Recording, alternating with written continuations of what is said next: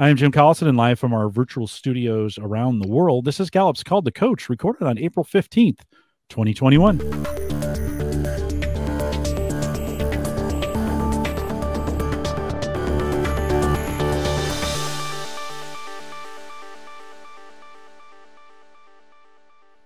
Called the Coach is a resource for those who want to help others discover and use their strengths. We have Gallup experts and independent strengths coaches, share tactics, insights, and strategies to help coaches maximize the talent of individuals, teams, and organizations around the world. If you're listening live, love to have you join us in our live chat room, and the link is above me on the live page right there, or and it'll take you to YouTube. Sign in and chat with us as we're going along.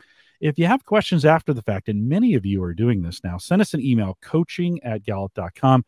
Don't forget to subscribe if you're on YouTube. That way you get notifications of whenever we publish anything new. And don't forget to subscribe on your favorite podcasting app. I think podcasting actually got more popular during the pandemic. And so if you haven't caught up on that yet, jump in there and get subscribed to Called the Coach. Dr. Jacqueline Robinson is our host today. She works as a learning and development consultant here with me at Gallup. And Jacqueline, it's always a great day when I have you on Called the Coach. Welcome back. Likewise. Thank you. All right. Well, I'm excited to announce who we have on board today. We've got Jane Miller. She is responsible for creating a high-performing culture that drives customer experience, employee engagement, and financial outcomes for sustainable growth. If you don't know, as President and Chief Operating Officer of Gallup, Jane oversees the worldwide operations.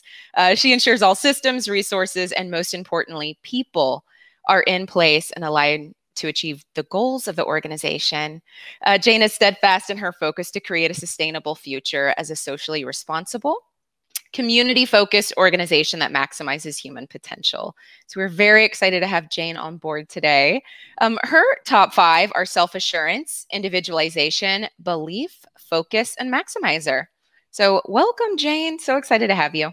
Thank you, Jacqueline. It's great to be here. It's been quite a while, so I'm excited to be back. Yes. Jane, we had you on for Belief, I think season 2 or 3 early on Called the Coach, and that or on Theme Thursday. It was one of my favorite times. So it's always great to have you as a part of this. When Jacqueline and I were brainstorming on this idea, we're calling this common, sharing a common purpose. Yeah. You were the first person in my eyesight. We got to get Jane here to talk about this. When we think about teams and culture and values and purpose, all those things, certainly your primary responsibilities at Gallup for what you do for us is to bring all of those. And you just don't say it, you do it. Like you do it and you do it well. It'd be easy for me to say that, of course, because I work for the organization, and so does Jacqueline. But I think lots of folks have seen you live this out over the years. I mean, you've been at Gallup forever. Probably more years than you've been alive, just to be honest. Right? Yeah, pretty much. Give us, for folks who don't know, just really quick, before we dive into the content, can you go back a little bit on your history at Gallup, just from an organizational standpoint? Give us a 2-minute background on you and your run up there at Gallup.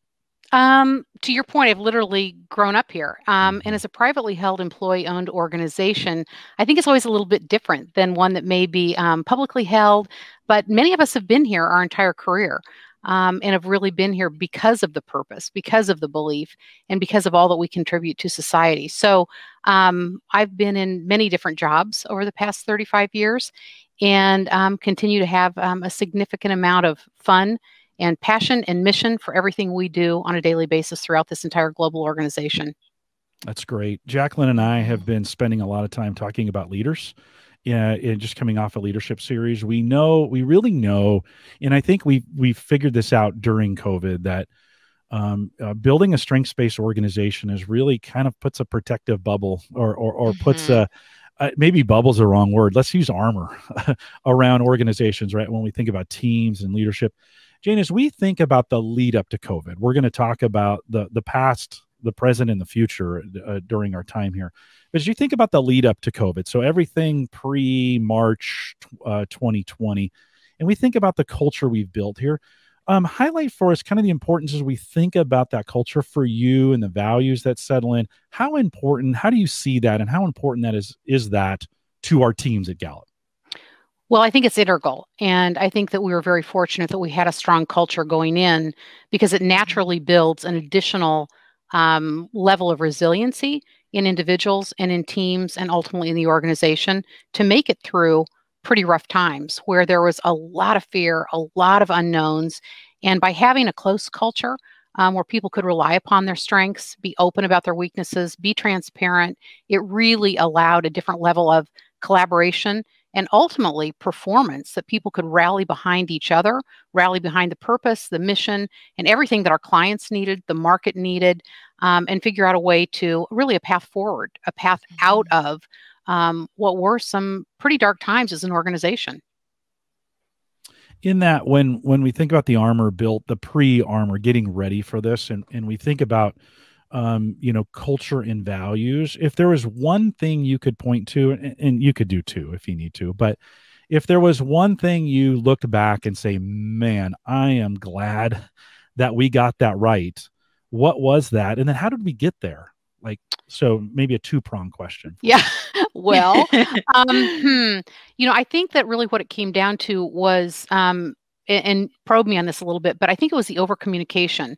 So again, a few of us began to see this unfold as early as January. And part of that was because we were sitting in Omaha, and Omaha was one of the only, I think it's called biocontainment units in the country.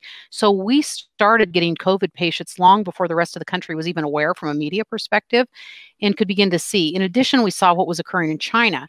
Therefore, we could mentally prepare using basically strategic to say, we don't know what's coming, but we know something's coming. So let's start over communicating.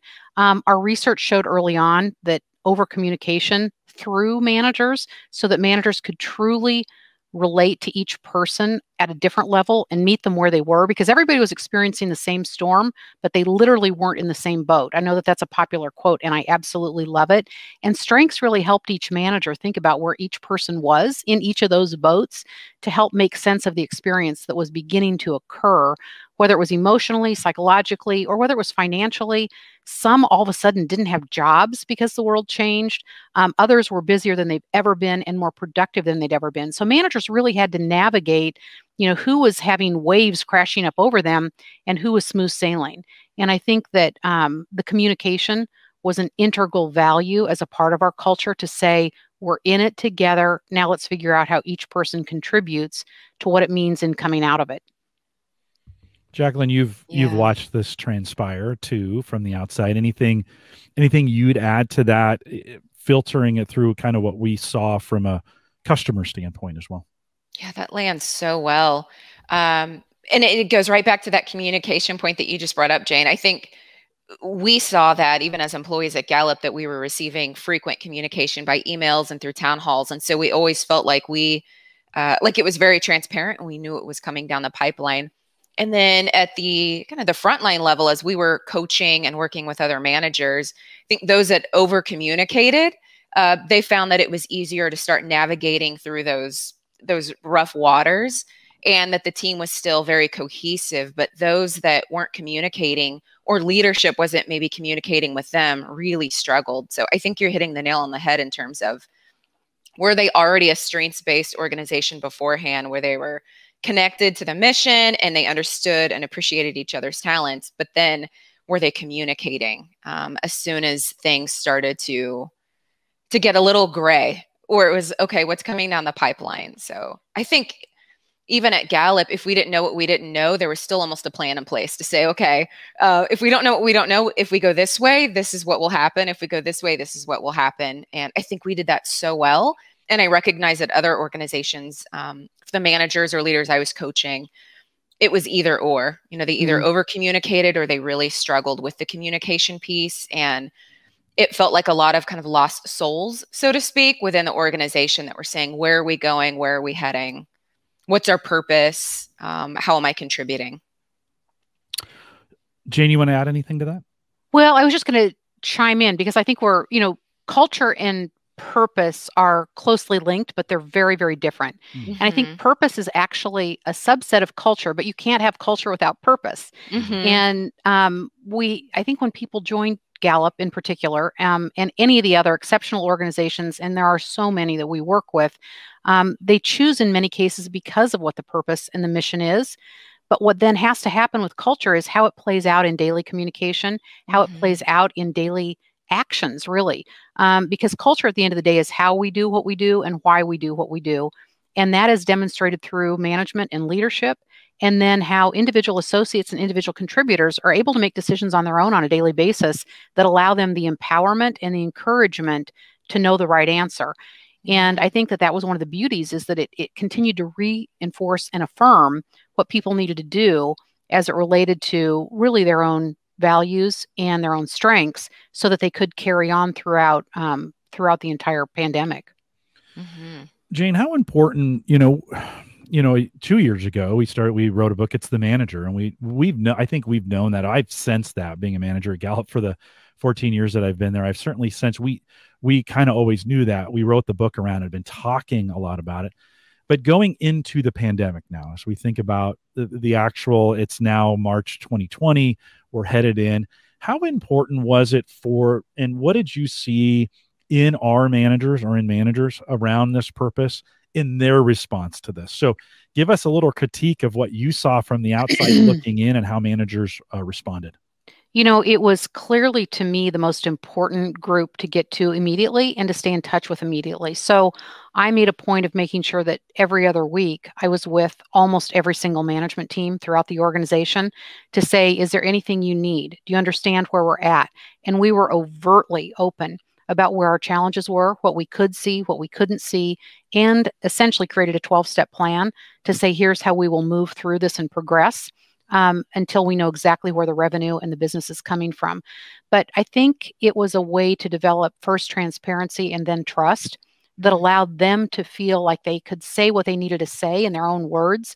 Because I think if you have too many canned statements that comes out from leadership, it doesn't have the sincerity or the stamp of each of the managers.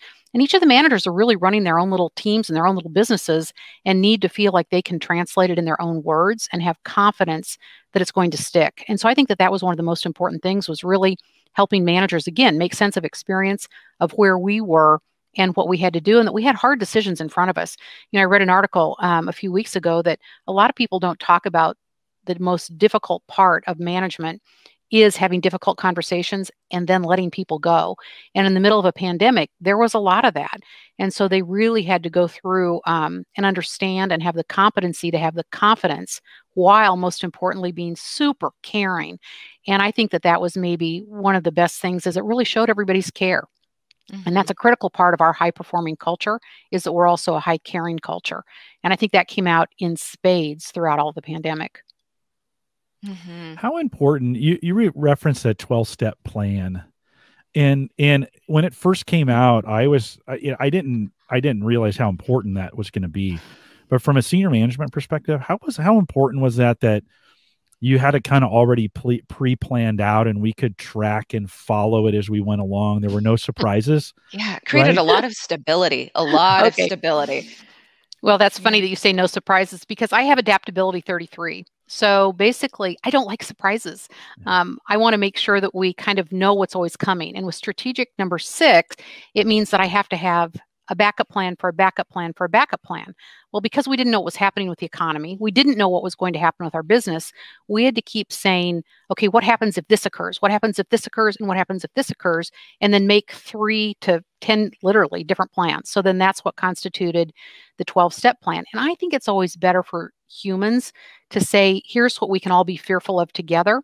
Here's some things that you don't need to be fearful of, so that we just, draw a line in the sand and say, yeah, there are some scary things in front of us. Let's own that, and we'll be in it together. And then here are the things that we shouldn't be scared of. Here are the things we can just knock out right now. So really, it was a way to, again, have the transparency. I love everything about business. I love everything about leading a business as it relates to, again, our purpose and mission, or our why, for why we exist as an organization. But at the end of the day, you still have all the mechanics that go into a business. And first and foremost, you've got to take care of your best resource, which is your people. So the 12-step plan was intended to make sure that our people knew where we were in this journey, the good, the bad, and the ugly, really, and how they fit into it and how they could help play a role in getting us all through it.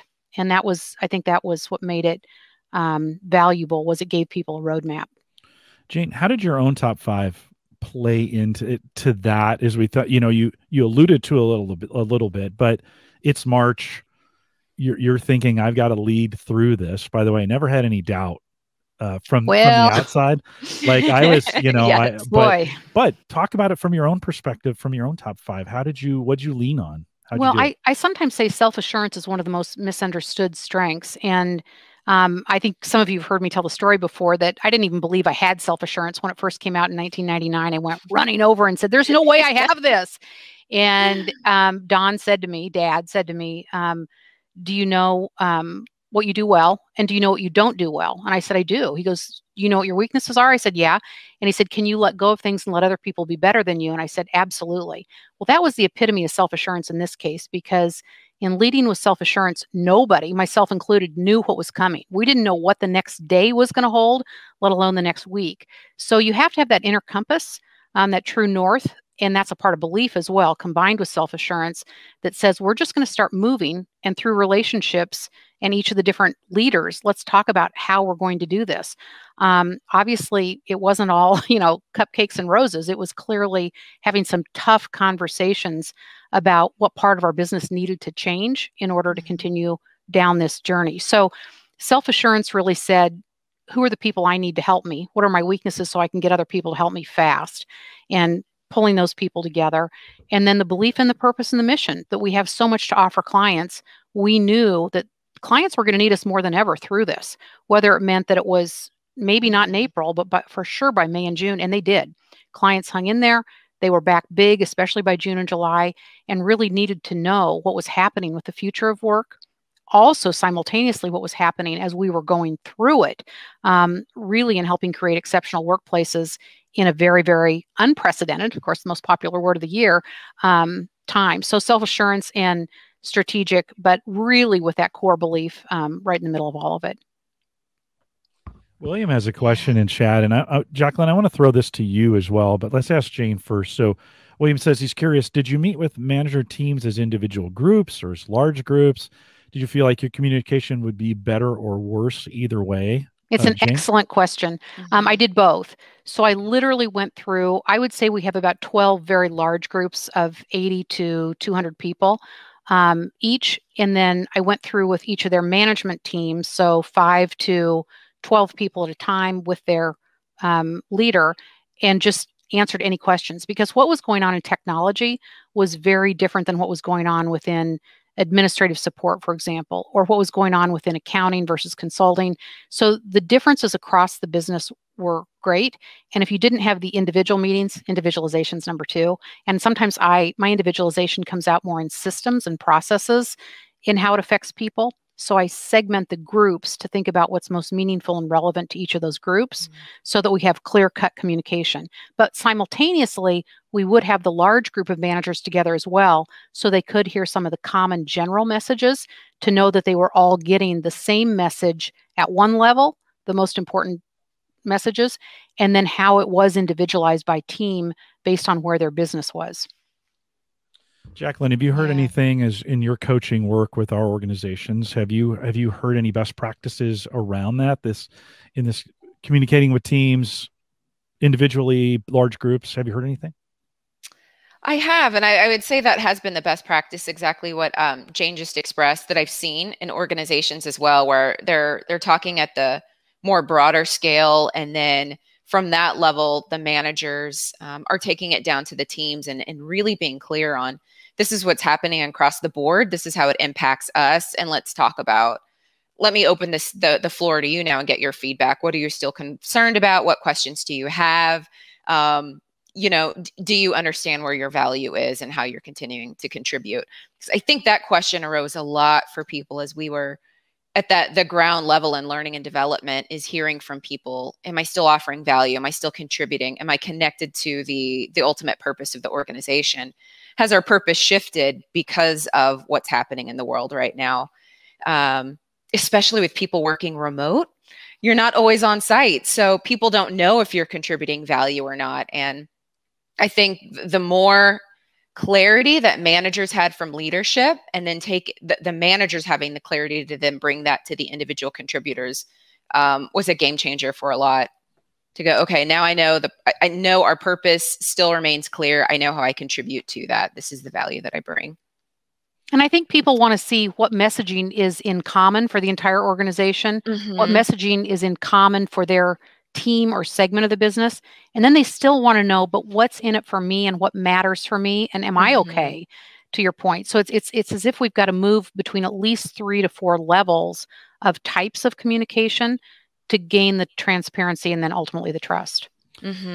Jane, 2 questions in one here. Lisa asked, who was involved in developing this 12-step plan? Not to be confused with the other 12-step plan, by the way. I didn't even know there was, but yeah, I heard that.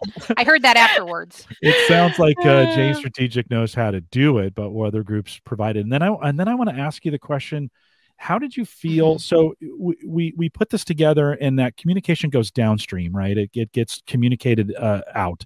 Do you feel like it was coming back to you as well? Were you getting the right amount of input you needed back during that communication cycle? Let me start with that, because that's a great question. It's an excellent question. And, I think a lot of people don't realize, but leaders need feedback, good, bad, or otherwise. I wanted it all and I got it all, and better than ever. And I appreciated it immensely. As a matter of fact, I started saving it all because I think it was so evident of both either, affirmation or in some cases fear. Not really. There was a little bit of anger in some cases, but not much. But I was getting great feedback. Not only do I elicit it and ask for it, because I believe in opinions counting. And I'm very open about, I want to hear if you're not okay with it too. So yes, people would write back like crazy to say, thank you for this communication, or, but what about this? So it was huge. And I wish that happened more often, by the way. So that was good. Let's see, the 12-step plan, really, it was a management committee effort, which meant that each of the people who were responsible for different areas were always putting their input in. But from a business perspective, the CFO and I really, Jim Krieger and I, needed to sit down and begin to structure it as it related to where the business was growing and where it was not growing. And then go back and forth with collaboration as to, how do you feel about this? How do you feel about that? With a group that was about at least 12 to 14, and then would expand to about 25. And then we would expand it to all of the managers, which were over 100. So it's kind of an accordion effect, in and out. You did feel like you were getting what you needed. You were getting that feedback that you needed to be able to then make the next set of decisions. Oh yeah, because it was, I always say conflict causes clarity. And one of the beauties is, with best friends at work, we are very open with each other. And so we can say some, there are times where people are like, but I can't cut that many people. So-and-so has to cut that many people. And I said, their business isn't shrinking as much as your business is shrinking, or their business is growing. We've got to make sure that we've got the right talent in this area. So there were some really tough conversations that were emotionally hard, but because we have the long-term relationships and the in-depth relationships, we can say some hard things and patch up and keep going relative to getting underneath what that discussion needs to be. Did you ever feel like that communication was forced or was out of the ordinary, or had the culture work we had done in the organization prior to COVID just lead to that natural accordion of communication back and forth? Yes and no. So I would say never waste a crisis. So I think it became an opportunity that, sometimes, and I heard this from several leaders actually, and there are many articles on it as well, that it's a little bit like a pilot, that they're flying on autopilot and doing everything as well as they possibly can 95, 98% of the time. But you sure want to make sure that if the plane starts to go awry, you've got a great pilot, 2 to 5% or pilot in that 2 to 5% time. Well, the same thing happened with COVID with leadership, is that people really had an opportunity to step up in a way that they wouldn't normally have without a crisis. So the crisis actually showcased more and more great leaders, great managers throughout the entire, I think, world, right? All of a sudden we saw people we never saw as leaders throughout the world that were really able to maneuver at a whole new level. I think that was very, very cool for leadership. On the other hand, it means that hopefully they'll have other ways to showcase that when it's not a crisis. stress testing is really what happened, right? Yes, exactly. These got stress tested. Jacqueline, in the work that you're doing, were you getting that sense that organizations were really being stress tested and some were doing maybe better than others? And Jane, I'm going to ask you for some examples as we move forward here in a second. But Jacqueline, were you feeling that as you're out there with other organizations? Yes, I think I'd say for the most part, many did see that obstacle as an opportunity because more innovation ended up happening. There's a lot of creativity of how do we shift gears and do things differently, especially and going back to what we talked about initially when we kicked it off today. If they already had a strengths-based culture or a solid culture of communication, trust, relationships and partnerships where you could feel free to communicate your fear or your paranoia or I'm burned out or I'm overwhelmed.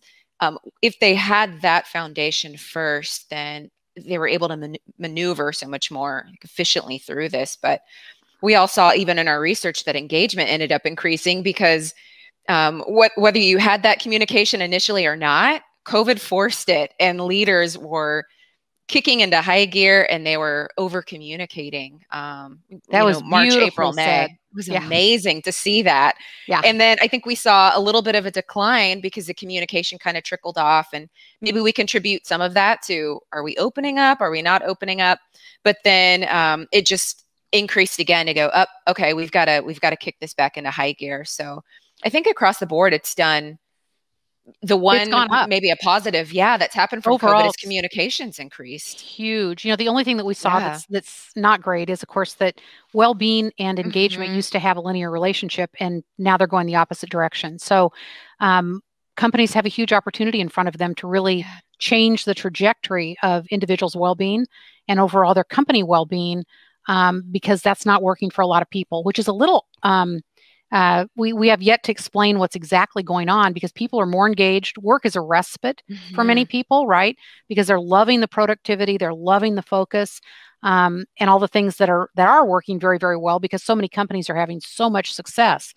On the flip side, though, that well-being is leading the lack of well-being to the stress, the burnout, the worry that still has to be managed, or we won't end up with the strength of humans that we need. We need them to use their strengths so they get that strength back, right?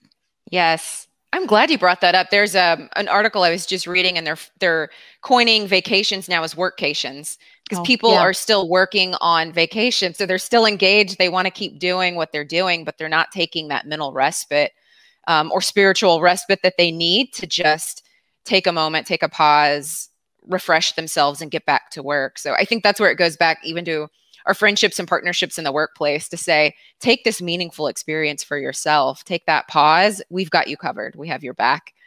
So it's going to be interesting to see what ends up happening down the pipeline. It's anybody's guess moving forward. So now we're really back to where we were a year ago in a very different way, in a positive way. But I'm calling it the great global work experiment because some companies are enforcing you will be back in the office 5 days a week. Others are saying you don't ever have to show in the office again. But it appears the majority are saying, for those who can, in knowledge workers and white collar workers, that there will be a hybrid work schedule where you need to show some days, but you can stay home some days. And it's really anybody's guess as it relates to, I think some of us believe that there's no doubt that when you have the relationships, it creates the innovation, it creates some of the additional intrinsic parts of work that are so important when you are present in the office. But what is the right amount of time to be present that matters relative to the ultimate productivity? Nobody knows. That's everybody's guess. Some companies are saying you've got to live within driving distance of a hub.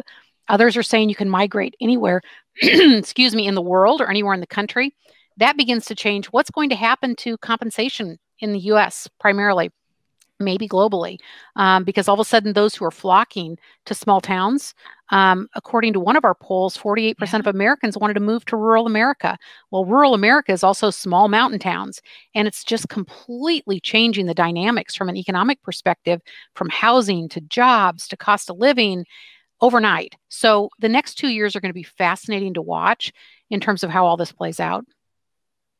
Jane, a great question around us from the chat room. What would you say to an organization that did not communicate well at the start of the pandemic? And let's just say things didn't go well, like whether it's communication or whatever. And there's maybe some distrust what would you say as we, in your leadership, what would you say to coaches who may be helping these organizations or organizational leaders who might be listening to this? Is it too late? No, it's not too late. Really, they can start at any point. And again, I believe it starts with the manager. It is the manager. And leaders need to have those open conversations and bring managers together to talk about where some of the perceptions are, the obstacles are, the realities, and then go out and communicate and open up and, have some of those realities exposed and talk openly about how we resolve them and how we move forward. Of course, at the base of it is always thinking about how each individual plays into that bigger picture and how the managers bring people together for the greater good. I think that'll be one of the challenges moving to the future too, is that when we work from home, we may be individually more productive, but are we collectively? So we have to say, are we doing what's best for the greater good when we're remote versus when we are together? Because when we're together, we can do some pretty powerful things. Jane, have you learned anything personally on communication during this time now that we're so different? I mean, we're different, right? We're kind of in that hybrid spot now, sort of. We're probably still more home. Was there anything you changed personally about your communication over the course of the year, knowing that not everybody's on campus or, well, I don't have communication in my top 10. So I can't just ramble on anything, believe it or not. Maybe I am right now because it's a hot button, but I've learned to rely upon a lot of other people. For example, we put a survey out this week to say, what other communication do you want or need right now? Because there's a time and a place when you think you've said it all, and yet there's somebody or several in the organization who feel like they need more information. And there's others who feel flooded, like they're drinking from a fire hose and don't give me any more information. So it really is, my change has been, again, I almost become, because of my individualization, I'm like, are we giving enough? Are we giving too much? And I'm always trying to balance that. I think sometimes I drive them crazy because I'm trying to get to the bottom of what everybody needs, and we can't possibly solve that, but we can get closer to it by saying what information will help you do your job better, what information will help you get more information to clients or be better with clients, what information will help you be more productive. So it's just a matter of asking even more than we used to. Yeah, I love that. You keep hearing the theme of communication and feedback, welcoming feedback as a leader. Oh, huge. And that's something that, and that goes back to having trust in your team and having trust within the organization. Some things that we sometimes see and work with organizations on is, are you, as a leader, are you allowing managers to provide feedback to you and share out their thoughts, the team's concerns and thoughts, and get the feedback so that it's not just sitting at the top, but we're making sure that we're hearing what's coming from the bottom too. So I wanted to call that out because I think that's key in an organization. It's that feedback chain. For sure. Jane, when we think about, a common purpose, I think about best friends at work. And Diane asked this great question. Is there a concern that if people are working more hybrid, will they have the availability or the ability to develop best friends at work without that person there, without it being in person? Any thoughts on that? Well, I think it's much more difficult, especially for those who are brand new to the organization, to really form a bond just over Zoom or just over Teams or just over WebEx. Whereas if you've been around 10 years or 14 years or 20 years, you have those best friends that you'll make sure that you have an intentional contact and relationship with, whether you're hybrid, whether you're remote. But it is more difficult. I think we've all found that it's more difficult in the last year to stay in touch. It's a different kind of, we're all tired of Zoom happy hours. We can't wait to get back to the regular ones or in-person meetings. So you can do it over Zoom. It's just more difficult. It's more fun in person, right? I don't know, to be honest. Listen, and I'm from the woo too. I am the woo guy, right? But I have transitioned. I really have enjoyed, because I can do a happy hour with anybody in the world. That's true. Anytime. Yes.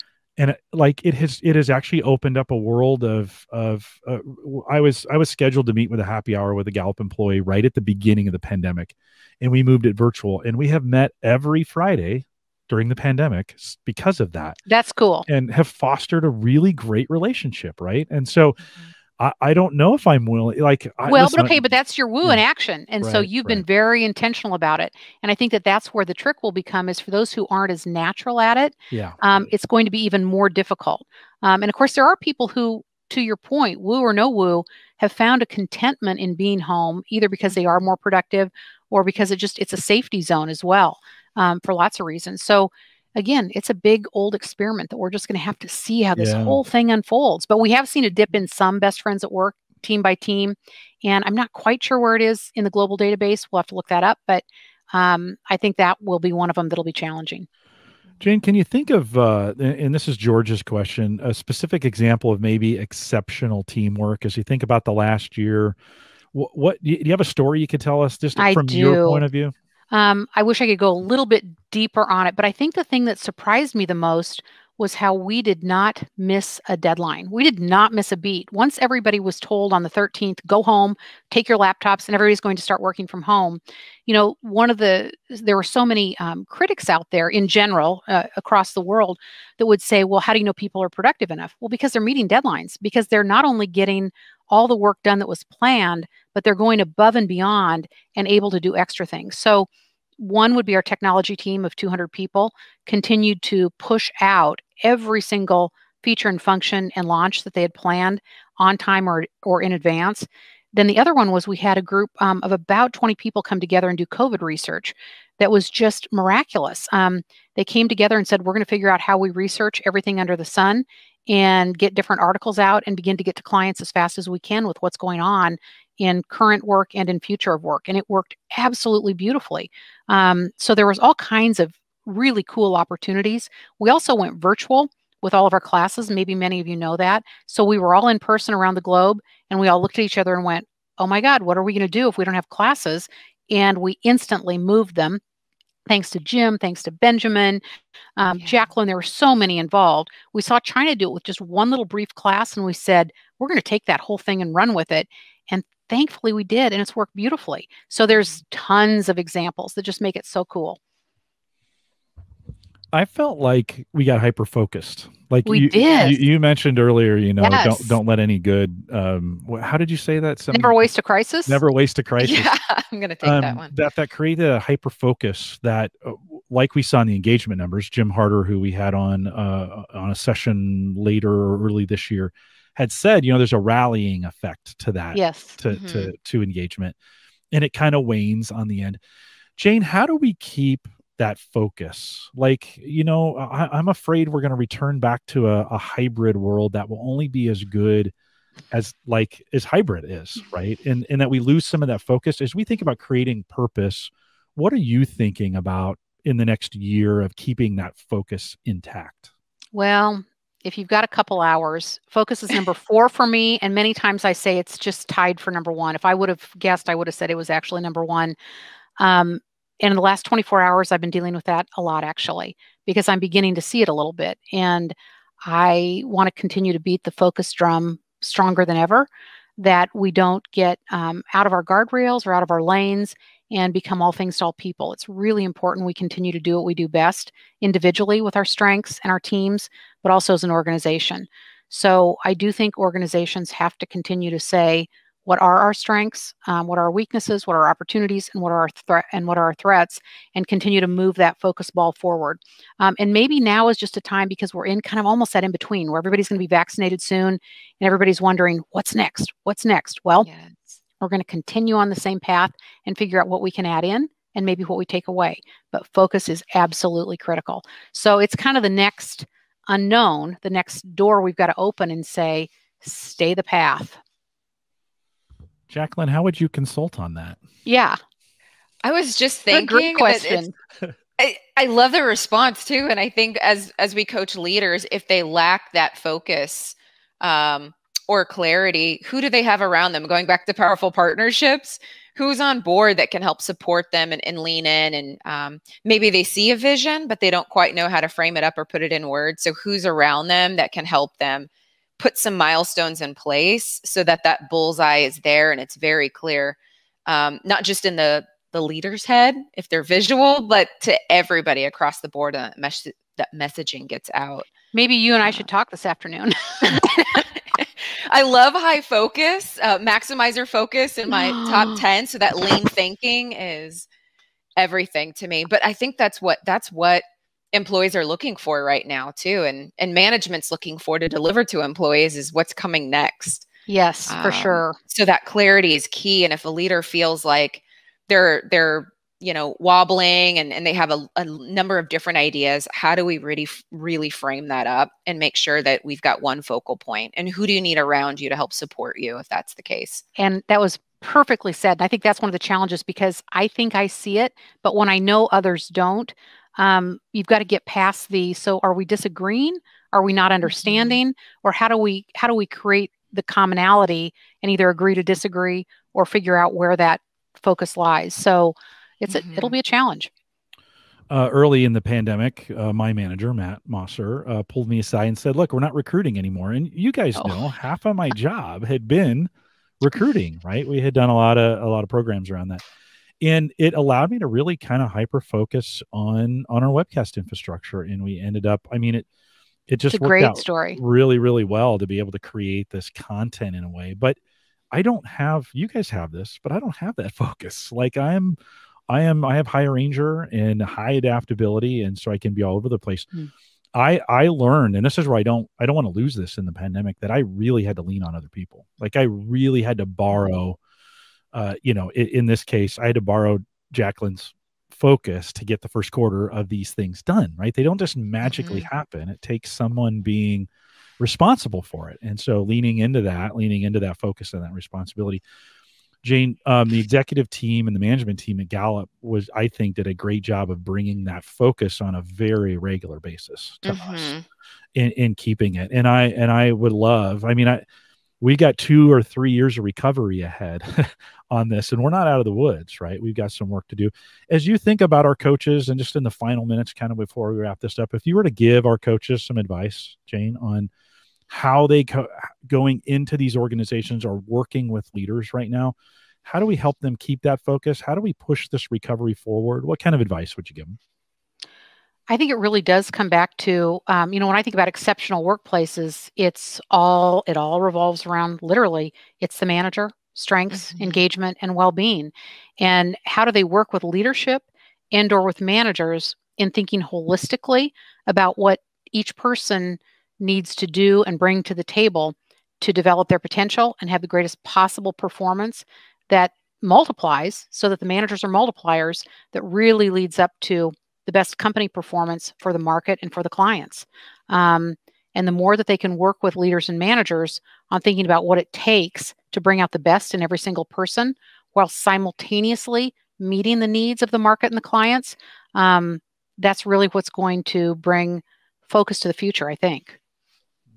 That's so well said. Oh my gosh. And then just thinking about the managers, one thing that comes to mind as you were mentioning that is sometimes they might get stuck in their minds because they're hearing the communication from leadership, and you can get so lost in the day-to-day that you assume everyone already knows, and you forget that your team might not have that information. And so it gets stuck at this middle level.